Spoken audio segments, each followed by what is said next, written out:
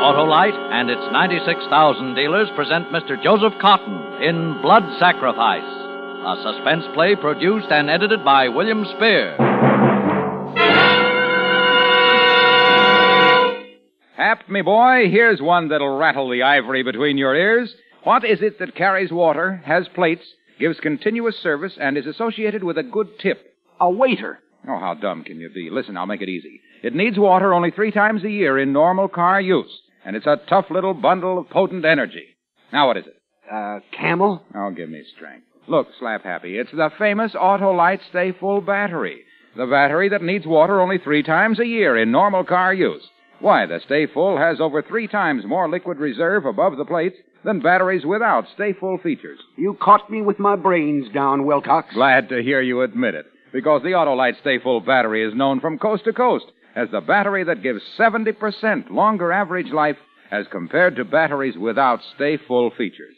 And this is proven by tests conducted according to SAE life cycle standards. You're absolutely right, Harlow. Of course. You're always right with Autolite. And now, with Blood Sacrifice and the performance of Joseph Cotton, Autolite hopes once again to keep you in suspense.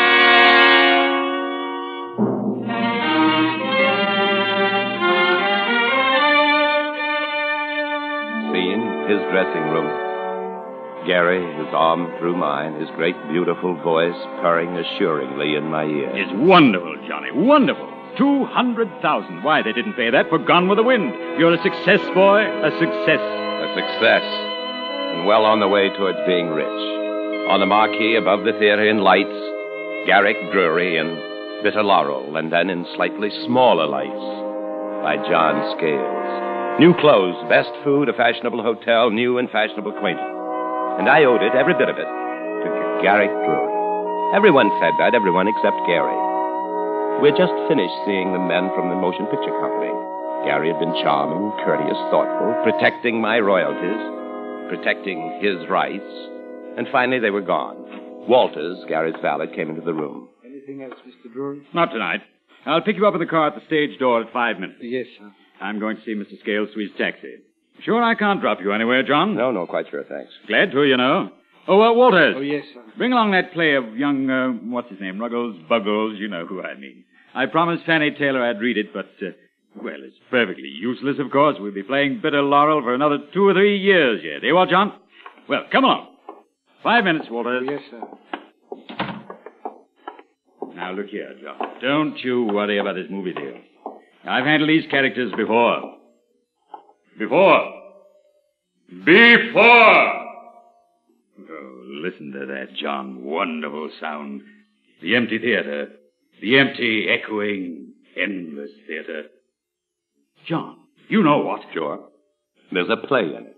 In the last scene, the actor dies in the empty, endless theater, pouring out his death on 8 pages to the ghosts of all the audience who didn't realize how great he was. Alone. His wife's gone to, Hollywood. Perfect. Well, what are we waiting for, Johnny? I'll put you in your taxi. You go home and write it. Bring it to me tomorrow night. We'll fix it, and there we are. I can read the notices now. They're sensational, aren't they? Garrick Drury does it again. Actor's death scene draws bravos. Sir Garrick Drury, maybe. Well, come on. We'll get you on your way. Good night, Mr. Drury.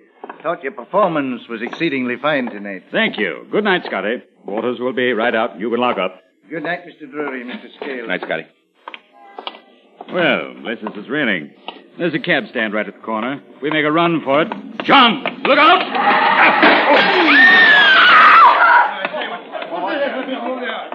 John, are you all right? I don't know. Knocked the breath out of me.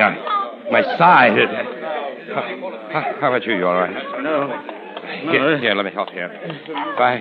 You are hurt. No. Just jarred up a little. No broken bones. Gary. Oh, my Lord.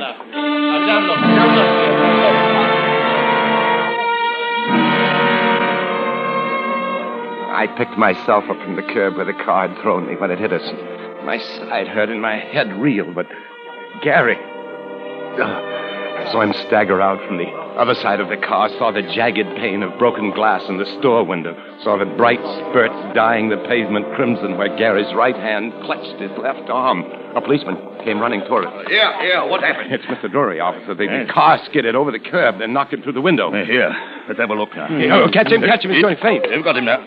Oh, and no wonder. He's got an artery. Hey, you, call an ambulance. Get a doctor. This man will bleed to death if we're not quick. Are you all right, sir? I hurt the side a little, Saul. I feel a bit faint, but I'll be all right. Good. We've got to stop this bleeding here. Now, help me. You put your hand right here. That's right. Yeah. Now, squeeze hard. Yes. And keep on squeezing. You over there. Come on, give us a hand. I'll take his head. You take his feet now. Easy does it. Up.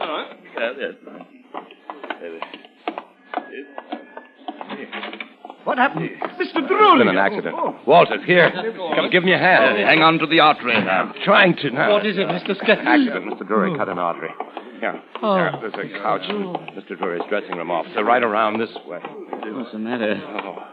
What happened to the light? Turn off the light. He fainted, Gary. I see. All right. Here on the couch. Easy now. Down we go. Now, you, get an ambulance and a doctor. All right. My left arm, huh? You suppose I'll lose the use of it? Oh, well, it's lucky it's the arm in play, isn't it, John? I can always go on playing Keith. Always. The rest of my life. My play. All the rest of his life. Oh, because of the blood, I began to be sick. And the officer took his strong hand and gripped the artery in Gary's arm above my own shaking fingers. Now, you look peaking. Lie down, Mr. Scales. Let me hold that. Now, you help rig up a tourniquet. Well, Walters, whatever your name is. Will someone try to get a doctor? Just call for the doctor. There's no one on emergency. Everyone's out, and so are the ambulances. Then call a private hospital. This man is bleeding to death. Bleeding to death. This was the end, was it? No doctor on duty, and Garrick Drury bleeding to death. And then I came to. I'll find a doctor.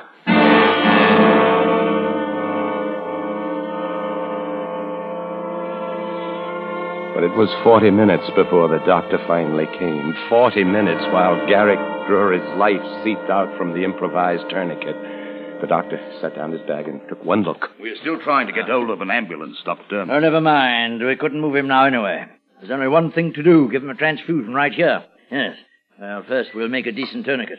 I'll test his blood for type. Oh, by the by, wait around, all of you.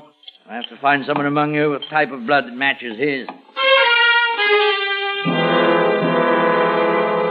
Gary lay on a couch behind a screen in his dressing room. I say we were taking. And there was a plate on the table, one with a border of pink roses from which, during rehearsals, we'd often eaten hasty sandwiches. Now there were 4 round blobs of red on it. Blood. 2 blobs of mine and 2 of Gary's valet, Walters. Behind the screen, Walters was blubbering with grief while an intern, arrived at last with the ambulance, was murmuring fearfully. But, Doctor, I can't find his pulse. You can't. What? Wait a minute. Here, you idiot, let me see. Yes, of course, here it is. But we must hurry or we'll be gone. Steady now, Walter, steady. We know you love him. We're doing all we can. Now, let's go look at those tests. The important thing is to give a transfusion as soon as possible. Oh, let me give it. I'll give my life for Mr. Drury. Let me give the transfusion. No. We'll see. I've already told you Drury's blood is type 3, very difficult. Can only give him a transfusion from someone of his own type or a type 4 universal donor. Anything else would be like giving him prussic acid. I only hope that you or Mr. Scales will do. We'll have to make sure. All right, now let me see. The doctor bent over the plate, pouring liquid out of vials onto the red drops. I stood where I'd been standing when he put the blood onto the plate before the intern's voice had cried out. Doctor, I can't find his pulse. Walters and the doctor had plunged around the screen to where Gary lay unconscious. I watched while the doctor finished with the vials. Then he picked up a grease pencil from the dressing table and drew a line across the plate, cutting it in half. Then with the pencil, he marked the side on which I stood with an S and the side on which Walters had stood with a W. Now we'll be sure of which is which. It will take a few minutes to see if there's any agglutination. Oh, let's hope. That's all we can do is hope. And he disappeared once again behind the screen. It was then that I noticed the one rose on the border of the plate which had been blurred in the firing. I'd noticed it before many times. I've noticed it today in the last few minutes, looking stupidly at it, as you do at such things. But before the doctor had marked it, before he and Walters had gone running behind the screen, then hadn't the blurred rose been on the left, my left? But now it was on the right. Might Walters, in passing, have brushed it and turned it around? I stood and stared at the tiny pool on the side marked W. Little hard purple crystals were beginning to form around the edges. I looked at the side of the plate marked S, my side, supposedly. The blood was clear and bright. But what if the plate had been turned around? And the blood on the other side was mine. It was mine that was forming little purple crystals. I stood staring at the plate as the doctor came around from behind the screen. Let's have a look at this. Well, looks as though we're in luck. Is it mine? May I give him the transfusion, sir? Sorry, old man. Not unless you want to murder him. Oh. No, but Mr. Scales here, it looks as if he were that useful animal, a universal donor. All right, Mr. Scales, let's make ready. What? You're it, Mr. Scales. There's something I ought... Well, I ought to mention that... You're not frightened, are you? There's not that. No danger from giving a transfusion, you know. No. The donor, that is. No, I'm not then frightened, come Doctor. around here and let's get busy. We haven't much time. Doctor, Hello, John, old fellow. Okay. What's this? Final curtain? Don't be silly. Such a rotten exit. Dying, Egypt. Dying. Oh, you're not dead yet, not by a long shot. Now take off your coat, please, Mr. Scales, and roll up your sleeve. Rotten exit. Rotten break for you, too, John. I'll have to close the play. Close the play. Close the play. I'm ready, Doctor. Yes, to be sure. Now sit down here. Hold still. You will hardly notice this. Make a fist. Tight. This? That's it. Maybe feel a little dizzy for a minute afterward, but in an hour, you'll be as right as rain. That's all right. Now still. Ah. Yeah. Not bad, was it? Lie back. That's right. Good old John. Give me... Lord, what a publicity story this will make. Playwright at actor's bedside gives blood to save famous star's life.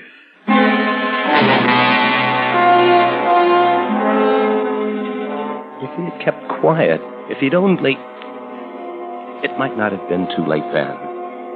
But then I knew that I would never tell the doctor. I would never tell anyone. I would only wait and see.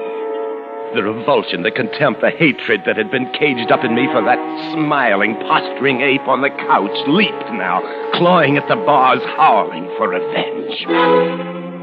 Going all right, Scales? Yes.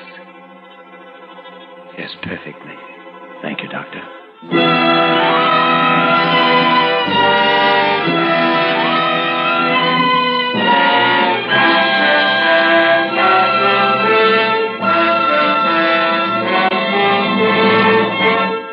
Autolite is bringing you Joseph Cotton in Blood Sacrifice, tonight's production in radio's outstanding theater of thrills, Suspense.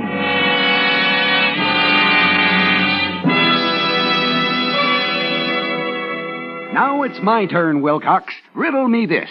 What is it that lives a long time, has great power and endurance, and can store water? Well, that's easy, Hap. An Autolite Stay Full battery. Oh, no. Yes. That Autolite Stay Full battery needs no more water than a cactus, because it has more than 3 times the liquid reserve above the plates as compared to batteries without Stay Full features. Stop that, Wilcox, and answer my riddle. Now, let's see. Now, you mentioned long life. The Autolite Stay Full battery has a fiberglass retaining mat protecting every positive plate. That accounts for its incredibly long life. Why, recent tests based on SAE life cycle standards prove that Autolite Stay Full batteries give 70% longer average life than batteries without Stay Full features. You're not even getting warm, Wilcox. Why, man, this Autolite Stay Full battery is tops in batteries. Talk about power, it's phenomenal. Endurance, sensational. And remember, it's the battery that needs water only 3 times a year in normal car use. Elephants is what I had in mind, Harlow. But I'm right, too, Hap, because you're always right with Autolite. And now, Autolite brings back to our Hollywood soundstage our star, Joseph Cotton, in Blood Sacrifice, a tale well calculated to keep you in suspense. I lay back there on the chair in the dressing room. The doctor had been right. There was no pain about it. I could feel little tinglings as the blood said goodbye to my body on the way to inhabiting the much bluer veins of a distinguished actor. No, I felt nothing.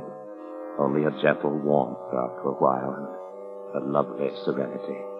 And with it came little visual effects inside my closed eyelids, a kaleidoscope like they use in films to dissolve into flashbacks. That was it. Yes. I was having a flashback. I hadn't wanted to send the play to Gary in the first place, but I was new in London, and good old George Philpotts, who was handling me, said he had a hunch about it. Everything to gain, my boy, nothing to lose. May as well try, you know. Can't get hurt trying. Lord, George, Garrick Drury, it's just not his kind of play. It's a tragedy, a bitter, cynical, disillusioned tragedy. Well, he just may like it, you know. I'll send it along over to his hotel. We'll see.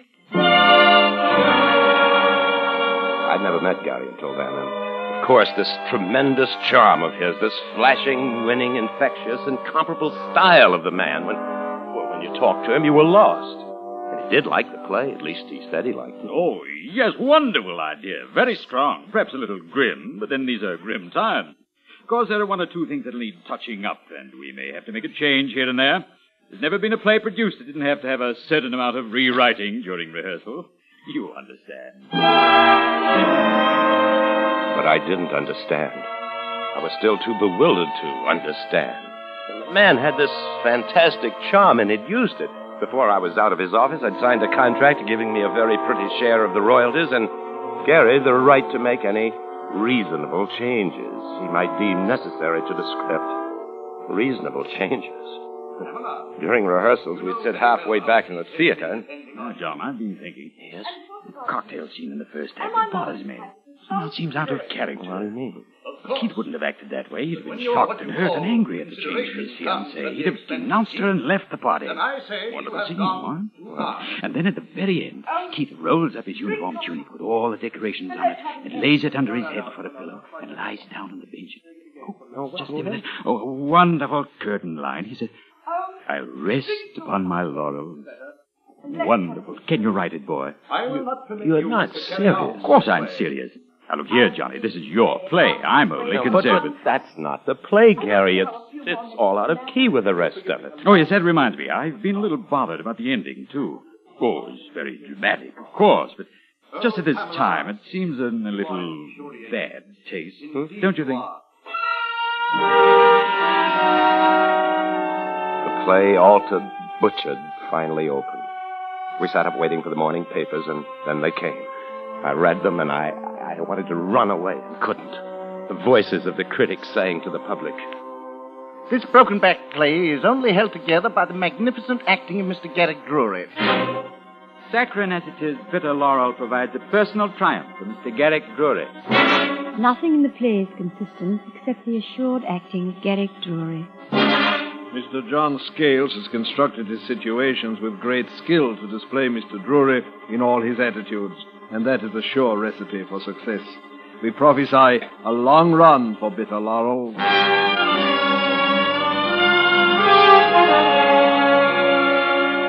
And run it did. There was no stopping it. I caught myself wishing Garrick Drury would die or lose his looks or his voice or his popularity so that the whole thing could be buried and forgotten. Well, now, perhaps he was going to die. I watched the blood from my veins fill up the container. I thought of the blurred rose on the plate that might have got turned around. I heard Walters still complaining about something. I listened to the doctor. Blood won't do it at all, Walters. Lucky for Mr. Drury that Mr. Scales was around. Good man to have around. Universal donor. Blood mixes with all types. But was it my blood or Walter's that mixed with all types? I didn't know. I couldn't be sure. Yet somehow I was sure that the plate had been turned around, and that would mean that if the doctor used my blood for a transfusion, that... What was it he'd said? It would be like giving Gary prussic acid. It would be murder. No one would ever know. The doctor might guess, but he would never dare speak. It would be put down to his own negligence. He came over to me and looked at the level in the container and nodded his head approvingly and turned to Gary again. I felt myself pulsing and drifting like a man dozing in a snowdrift. Flower for your lapel, sir. Flower for your lapel. Good evening, Florrie. Oh, good evening, Mr. Drury. Looks like rain, don't It does indeed. But then we can't complain. Well, John, you must let me run. Here, sir. Take a flower. Thank you, Florrie. The show must go on, you know. Bless you. Oh, good evening, Mrs. Scales. Florrie, let me have a carnation. Yes, sir. 2 shillings, sir. Here you are. Send it on for you. Oh, thank you. It's wonderful about your play, Mr. Scales. It's been a wonderful run. But then Mr. Drury does know how to pick them. Yes. It looks as if it might run forever, doesn't it? No matter what he's in, they all come to see him. Not that yours isn't a wonderful play. Mr. Drury gave me a ticket for the second night. Oh.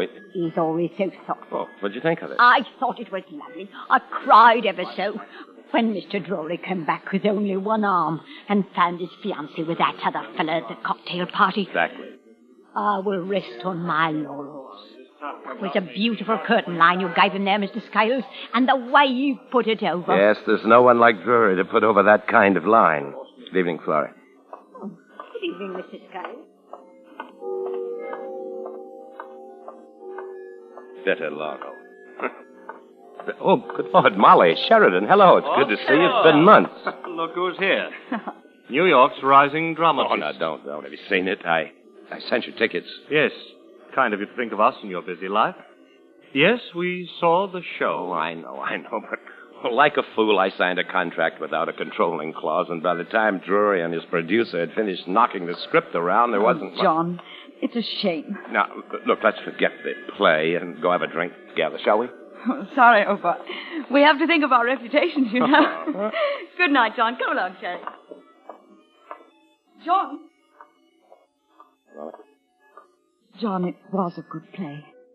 How under any circumstances could you have let them do this to it? Come along, Sherry. Good night, John. Yes. Good night.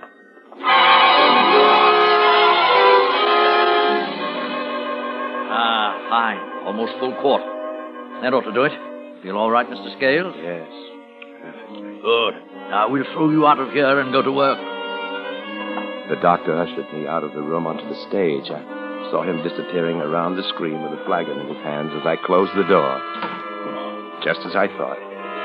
There were the reporters waiting. I sat down. I felt weak, not right at all. Mr. Scales, how is he? Yes, Will he live, do they think? Well, they think he may. They're giving him a transfusion. Oh, with your blood. Oh, what a story. No, please don't use that. Oh, yes, we know how you feel, but after all... I'm just doing what anyone else would do. He was my friend. I owed him everything. Well, of course, but you're a hero. You don't know how people feel about Garrick Drury. Don't I? Oh, incidentally, Mr. Scales, we hear you've sold the screen rights of the play. Oh, no, not yet. It was, we'd been talking it over tonight. But if anything happens to Mr. Drury... You mean we won't sell, huh? If anything happens to Gary, Bitter Laurel will never be performed again. My hands were wet and cold, and I could feel the perspiration running down my back. My head was light, and I seemed to be walking on air. The voices of the reporters were distant and indistinct. I felt the sudden need to lie down, to rest, sleep. And the door to Gary's dressing room opened, and I saw the doctor standing there. His face and his voice were blurred. Scales, will you come, please? What is it? He's complaining of a pain in his back. He did almost immediately. We started the transfusion. He's asking for you. Of course.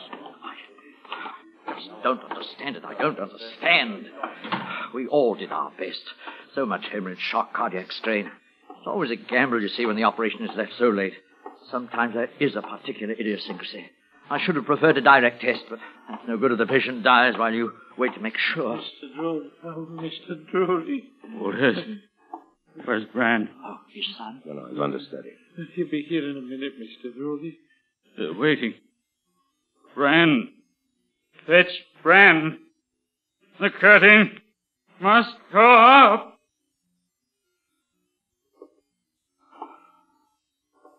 Oh, I don't understand it. Yes, he's dead. Why did he die, Doctor? Blood transfusion, but I don't understand it. Mr. Scales is a type 4 universal donor. Still, there are sometimes personal idiosyncrasies. Yeah, I caught Walter's gaze and followed it. He was staring fascinated at the plate, which still stood on the table. The rose. That one there that's smudged from the firing. I remember noticing it. It was originally on my right. Now it's on my left. Ridiculous. You did it! You turned the plate around because you knew that my blood would save him and that yours don't wouldn't. be a fool, Walter. I lost everything by his death. Why should I want him dead? You hated him. I've known, I've seen it all the time. Because of the play. Walter. You killed Don't be him! a fool. Too fantastic. What coroner's duty? No! What coroner...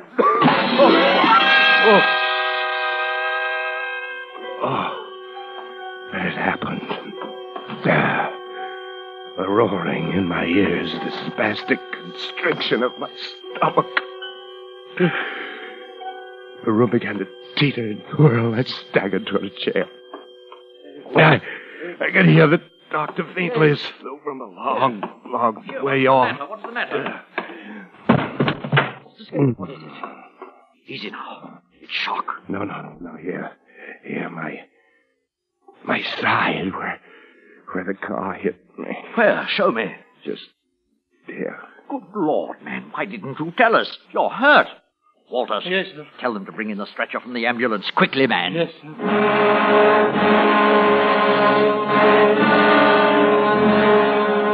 It's ironic. When the car hit me, it was an injury to the spleen. The spleen, think of it. So you see, all the time I was giving Gary blood for a transfusion, I was bleeding to death inside myself. Ironic, isn't it? Death from shock and loss of blood. They gave me a transfusion, too. Too late. But I wouldn't have to die, they said. I would have lived if I hadn't given my blood to kill Garrick Drury.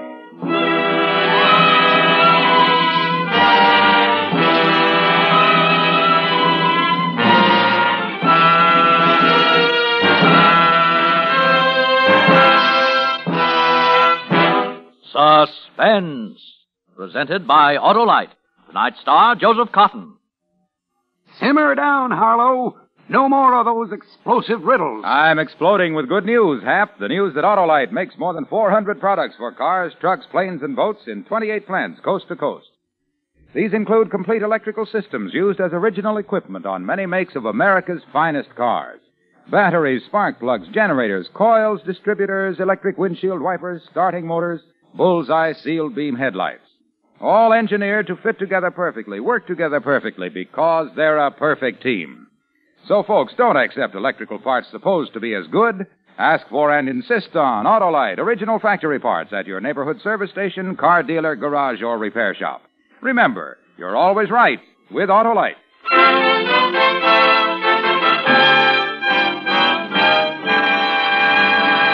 Next Thursday for Suspense, our star will be Cary Grant. The play is called Salvage, and it is, as we say, a tale well calculated to keep you in suspense. Tonight's Suspense play was produced and edited by William Spear and directed by Norman MacDonald. Music for Suspense is composed by Lucien Morawek and conducted by Lud Gluskin. Blood Sacrifice was adapted for radio by Malcolm Meacham from the short story by Dorothy Sayers. Joseph Cotton may currently be seen in the Carol Reed production, The Third Man, a David O. Selznick release. You can buy Autolite Stay-Full batteries, Autolite resistor or regular spark plugs, Autolite electrical parts at your neighborhood Autolite dealers. Switch to Autolite. Good night. This is CBS, the Columbia Broadcasting System.